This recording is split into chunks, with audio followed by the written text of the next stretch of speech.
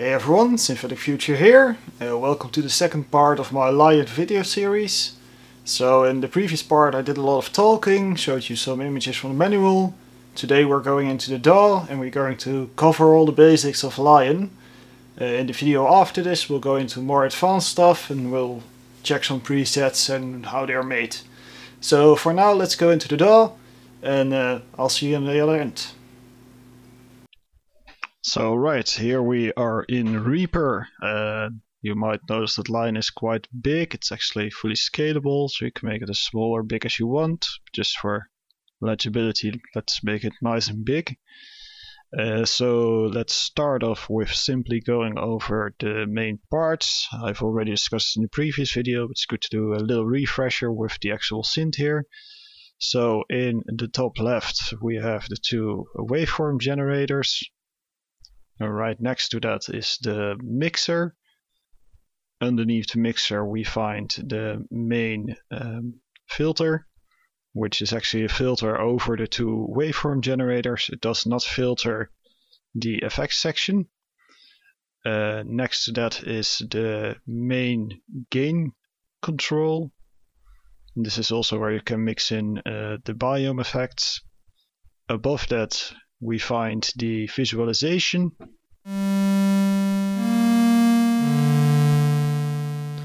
Of our signal. Underneath the filter you find the effects section, the biome section, and below the biome section is the modulator section. And all the way at the bottom you see the main controls where you can set up how many voices the synthesizer has, legato mode, oversampling, which I currently have set to 4 times. You have a general transpose and a tuning control where you can put the synthesizer in all sorts of tunings. So one important thing to notice with LION is, as of right now, it doesn't have any arpeggiator built in, and it doesn't have a traditional sequencer built in. So it does have a sequencer modifier. It's a gate sequencer where you can plug in the gates. You can see the little ball for that signal. And it also has a step sequencer, but it's a unmarked step sequencer, so you can't really exactly set things, and you also can't record into it. So I'm hoping that's something that will be added in the future. Unfiltered Audio did mention they were looking into it to see if they could do this. For the time being, of course, you can always use a external arpeggiator, like for instance, if I can get a little bit of shorter sound, like for instance I can use my MPK Mini.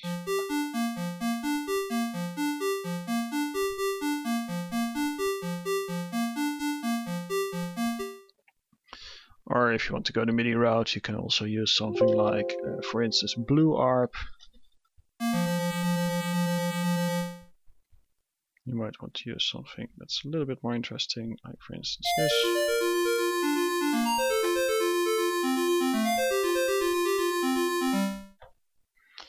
So there are options there. If you really want to sequence it, you can use an external sequencer. Hopefully we will see this feature added, because I think a lot of people would like this in their synthesizers. But it's something that can be overcome, so don't get too hung up on it, because there's plenty of stuff that this thing can do, and there are plenty of workarounds to get the sequencer or an arpeggiator going. So that's a global overview of the parts of the synthesizer, so let's get into using it. And I think the most interesting part to start is the unison section. All the waveform generators can be set to unison, so that's quite powerful. You can also unison FM or any of the other generators. So this is the forms generator, which is a blending oscilloscope which can go from a sine wave all the way to a square wave. So you start off with a sine wave. You can blend this into a triangle.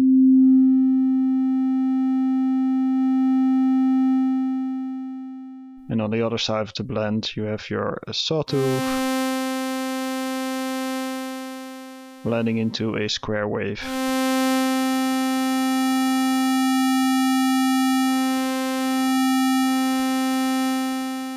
And then you can blend between the two oscillators. So for example, you can set it to sine and saw,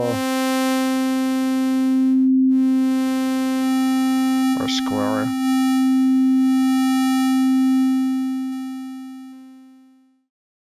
So above here you find the unison control, and for starters we're going to turn off the phase randomization. So all the notes are nice and unified, and we'll use 3 times this. And let's go for a pure square saw. So that's our saw in 3 unison mode, and now we have these bar controls to set our unison values. So we can detune.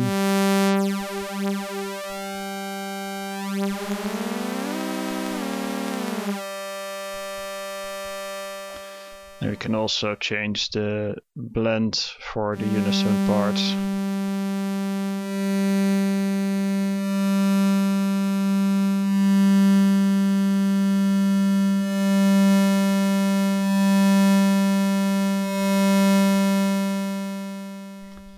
And all these modulators, let's put it back to saw, can of course, or all these modifiers can be modulated as well. So let me just quickly get an LFO in here.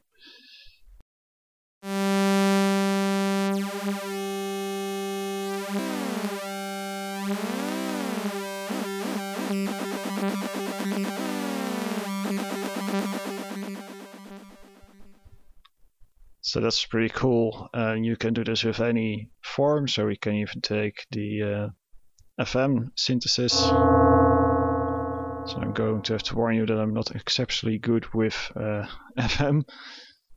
We'll see what happens.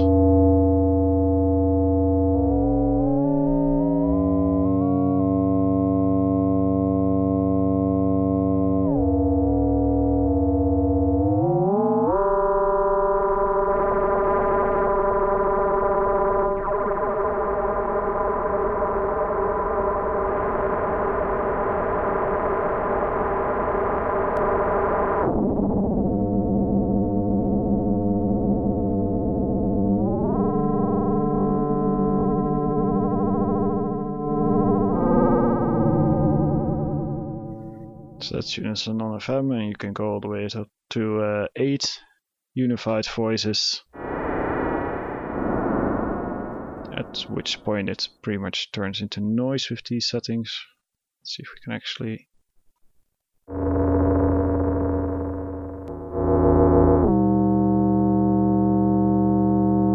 So that's pretty reasonable.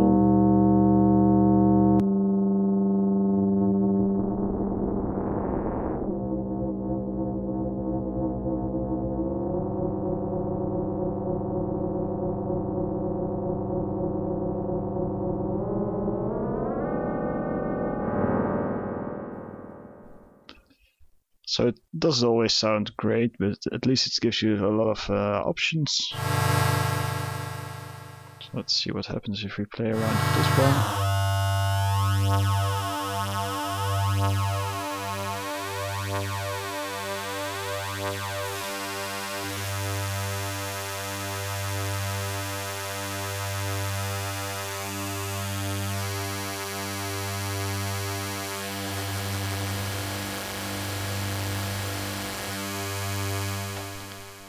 So that's where you find the unison controls, and both the generators have their own unison control, which can be set up independently.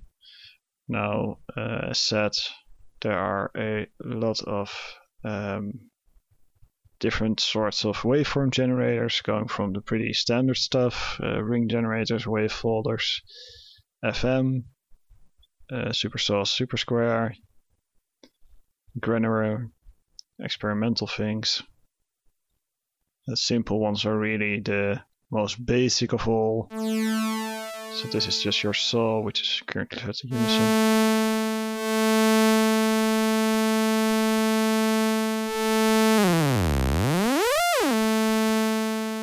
You can change the quantization if you want to into any of these modes.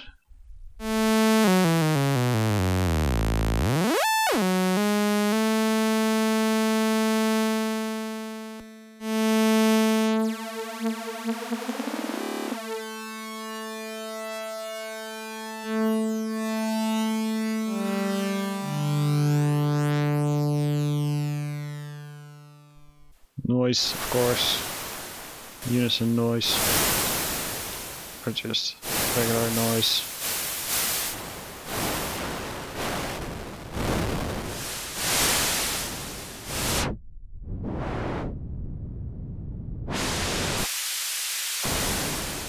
With a built-in filter. And I think I saw one. The FOSIM is pretty cool. Let's just quickly put it into its most basic form.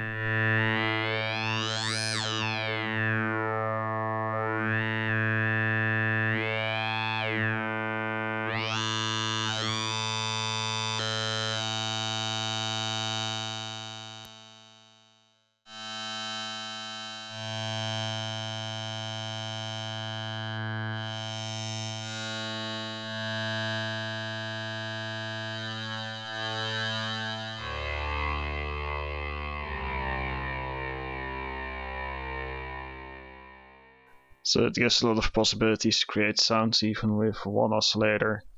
You have a lot of control of your sound. So let's quickly take a look at the mixer, because that's one of the more interesting parts of the synthesizer. So for this we'll just use a sawtooth.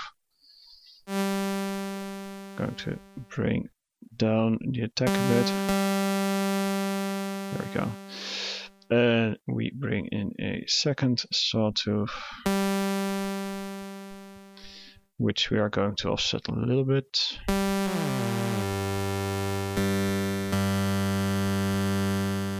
So right now we're in fade mode.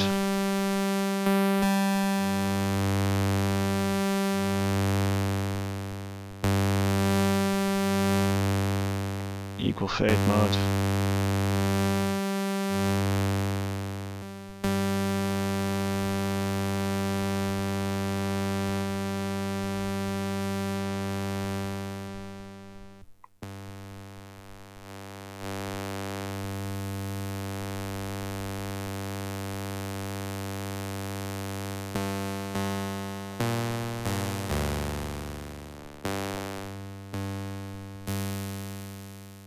Ring modulation mode.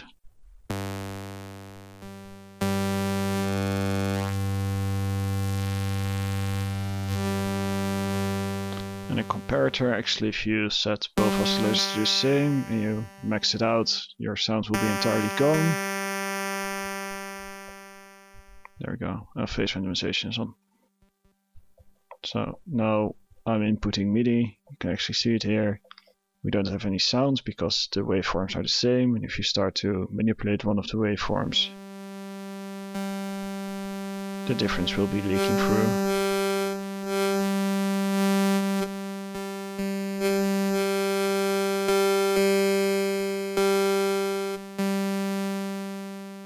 So that's actually pretty cool. And after that you get into the really weird sort of algorithms. This is pretty loud. Let's reduce the gain a little bit more. There we go.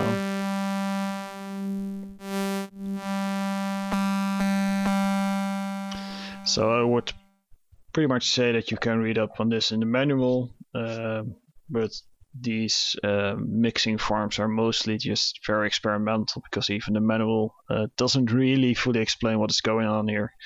So it's a really cool tool for if you're going like, what should it sound like, or what can it sound like, and just pick one of these, turn the dials.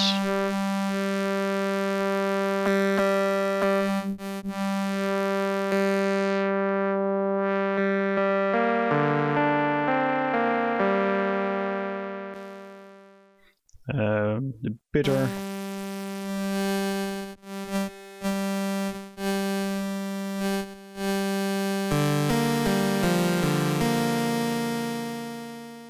Which does some bit-based stuff, which can become really like a bit crusher sort of mixing.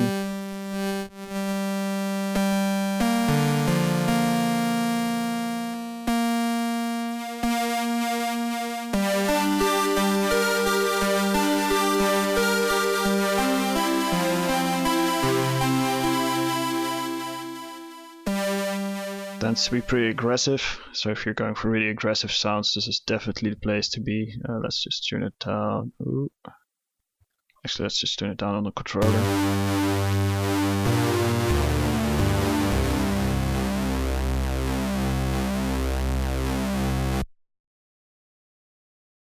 Legato it.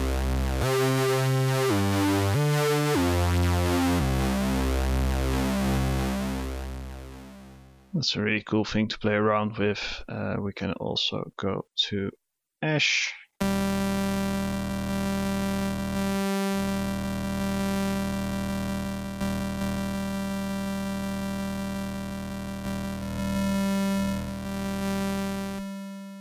Which has its own little character. So these first, I would say 4 are pretty basic kinds of summing, and the last 4 can become really experimental. I would really advise you, when you make a sound, to at least flip over them and see what happens, because that's what Lion is about in a lot of cases. It's about making something pretty familiar and then trying to push it over the edge. Right, so that's your mixer session. You have your basic filter with a lot of filter modes. You can invert the filter if you want to. Resonance, cutoff, and drive. It's all pretty standard stuff. So let's not spend too much time on there. Let's go into modulation. So you get a macro session, and every little ball here is a point you can push a cable to. So you can just click it into anything. It will latch on. And with these controls you can set how much the value will change. So right now it's maxed out, so I can turn it all the way from 0 to max. This one's already somewhere. There we go. And if you limit this one to, let's say, 50%. Oh, this is actually off. My bad. This is 50%. And this is how all the macro controls actually work for the modulations as well. So these control the amplitude, being positive or negative. And these little boxes are the outputs going into the inputs. So what we have here is our MIDI input. So if you play a note, it will show up. This is your master amplitude for the outputs. We'll cover that in a little bit. And here you can basically take any of the MIDI outputs, like the velocity or the modulation wheel, pitch, bend, aftertouch, some MPE controls, timbre, voice count, gate, and release velocity. That word wasn't working for me. And you can push them to something, and we will use it in a little bit. Next to that we have the master ADSR, which is of course pretty standard. Again, let's just put this to 100 because we'll need it in a bit. So we have our attack, ranging anywhere from instant to, I believe that's actually 20 seconds.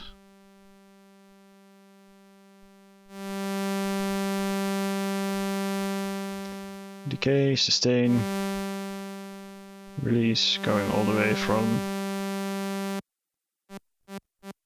instant to 20 seconds, which should be plenty long enough for most things. So let's actually use some modulation here. So we have an LFO here. That's really basic stuff. Let's put it into the filter. Let's make it a little bit slower. Half time.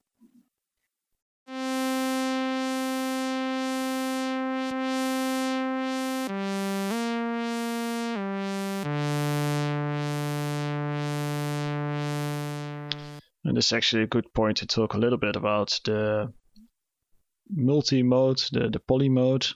So currently it's set to poly mode, and you'll see when I play a note that a little line will show up in here. There it goes, little black line. That's the modulation for that specific note. So if I play more than one note,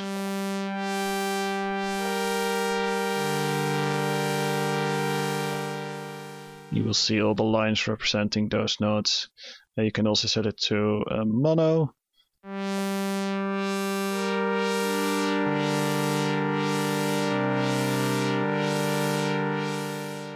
Where everything is going through one single modulator, and this can be set pretty much for every single modulator as well, so you can really vary things up if you want to. There's tempo sync or just speed, and you can set it to bipolar or mono. So in bipolar mode it will oscillate down and up, or you can set it to modulate in one direction, which is either down or up, depending on what you want to use. So let's make it a little bit more interesting, and let's say we want to synchronize this to our input. So we take our gate from our MIDI controller into the trigger of the LFO, and then we can route this wherever we want to route it. So let's route it again to the filter cutoff, because that's nice and easy. Put it pretty low, and now if you play a note, it will trigger and reset this LFO. Let's actually set it to mono.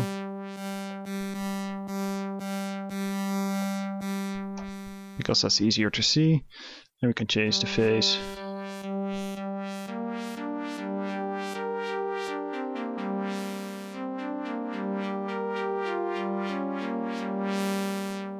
And we can do this with whatever we want to. You can also sum things up, so we can add our master ADSR in here to positively affect it. Actually, just lower the release a little bit and lower this influence. So now the ADSR kicks in, and from that point it will also oscillate. So this gives a lot of flexibility. You can also take one of these and go to multiple sources if you want to. That's going to be really loud. You can do it. Or you can take this, go into your amplitude, go into, I don't know, let's go into the saw. And you can go absolutely bananas with this, so this is pretty useless. Routing works both ways, so you can also drag it from whatever you want to control this from and do it that way. I forgot the command for deleting wires. Oh, you can always drag them. So that is that. Now this modulation matrix is pretty much infinite. If you want to, you can add as many modulators as you want. I mean, it's not entirely infinite, but this is a lot of modulators already, and any modulator can be any of the many types of modulators that are in here. So, and you can of course use one LFO and use different settings from one LFO, route the same to multiple items, so you can really make pretty intricate webs of modulation. And just to show you one is in here. Yep.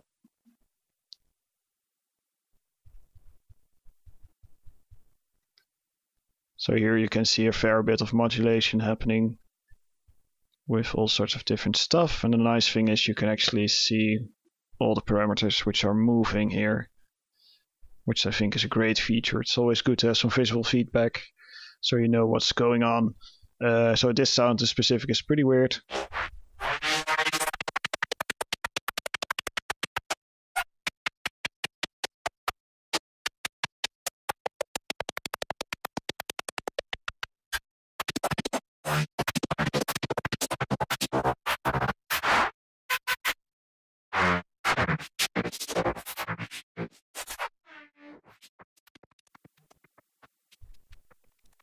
And you can really go whatever.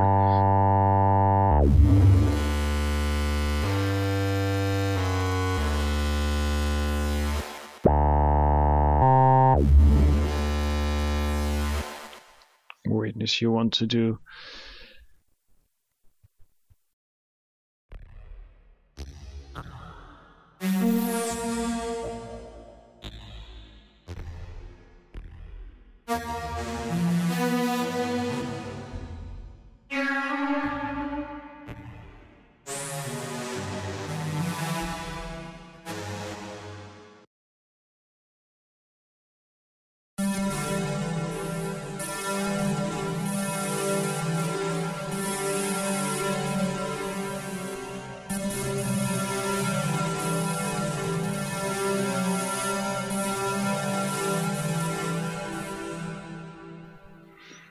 Which is really one of the strong points of Lion, is it has a lot of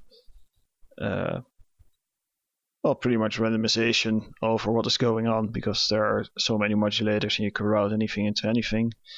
And there's also, if you choose whatever, let's do this.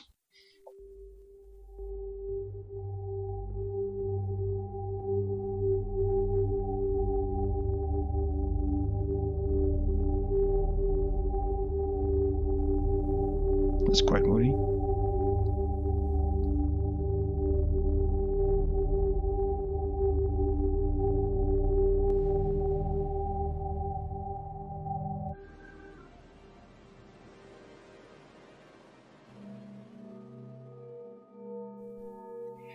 So you can randomize within a preset.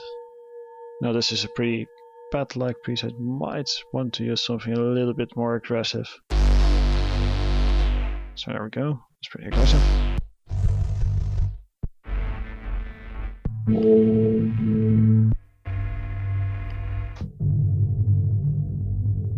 So now it will keep all the routing you have in place.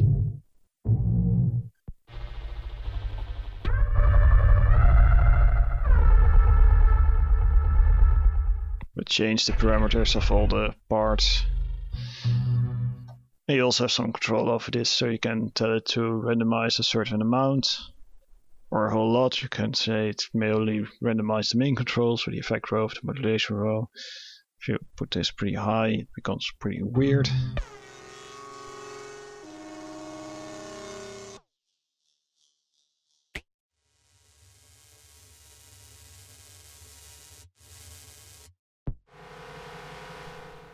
You are bound to run into a lot of weird drone-like effects sounds, because random is sometimes good, quite often just weird. But that's good as well. I mean, a synthesizer should not be limited to just doing a very specific saw sound or something. It's good to have some control and some randomness and be able to get a lot of sounds out of it, because after all, the more sounds it can make, the better value it is. This is a particularly weird one.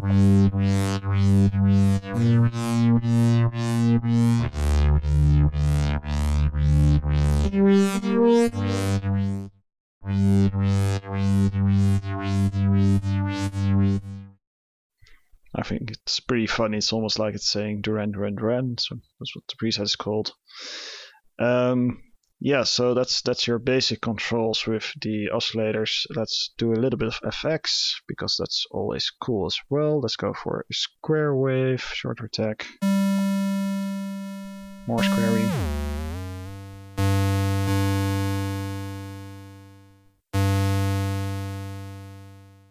You can activate any part with the little ball. You can also deactivate any part with the little ball icon. So if you want to turn off a certain modulator, for instance, you've set up this modulator, and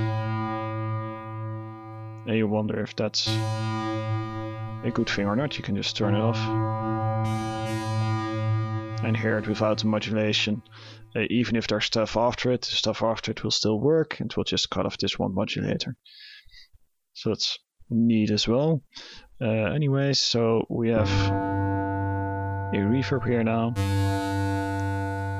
And once again, you can do whatever you want actually. You can take the master and say I want to use that for our mixing value.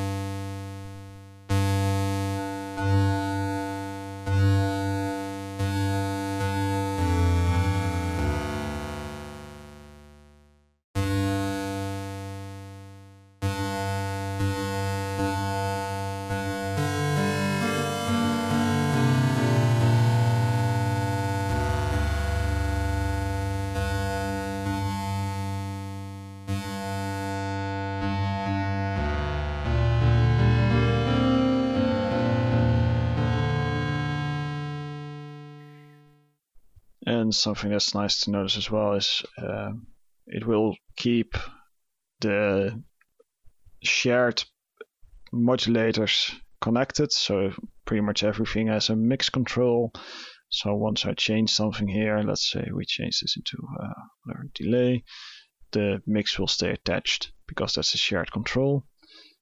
So that's pretty nice. I actually wanted a distortion, so let's go sine.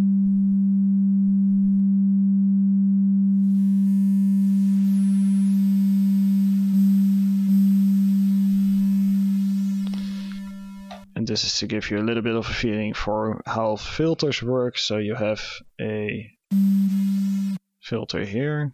This is your master filter. But even though it's set really low, you still hear the distortion from this bit crusher, which is a high noise. So this is only affected by a filter behind it.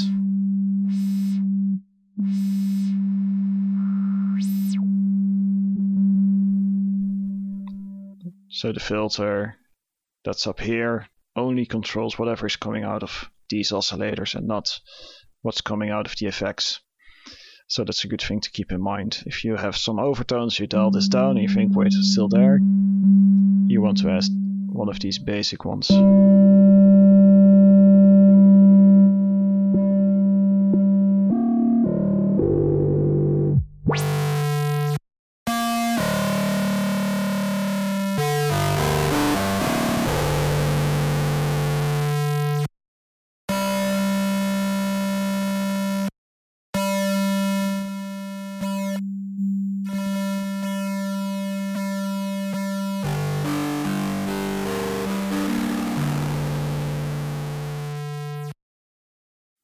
So yeah, that's basically LION in a nutshell with the controls and how you use it.